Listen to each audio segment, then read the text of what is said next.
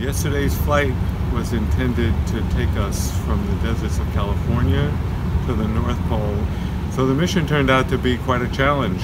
Then we had bad weather in the Arctic and made it very difficult for us to do the sampling that we had really intended to do. The crew was very resourceful, and they were able to take us from the upper atmosphere right down to the surface, where we flew around and were able to observe melting of the ice and also to observe the changing in atmospheric composition. Into the core of the Arctic circulation, we found the air was really, really clean.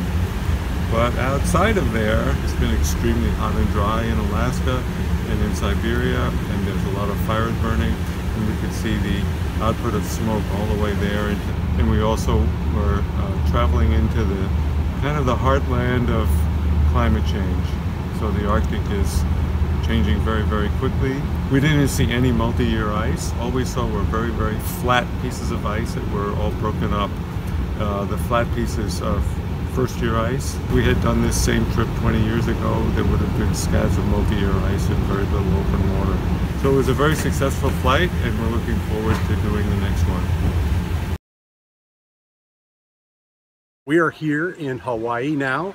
We're at the James Cook Memorial. This is where spot near where James Cook was killed.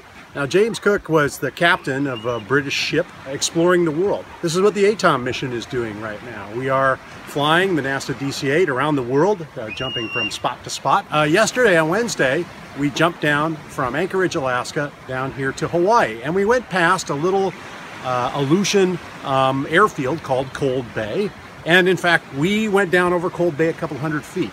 So all the way down here to Hawaii, we're going up and down, measuring atmospheric gases. So, like James Cook, we're exploring the world. We're exploring the atmosphere to find out what might happen in the future from climate change. So today we're in this lovely spot. On Saturday, we fly down to American Samoa, and then it's on to Christchurch, New Zealand from there, and we continue our world tour.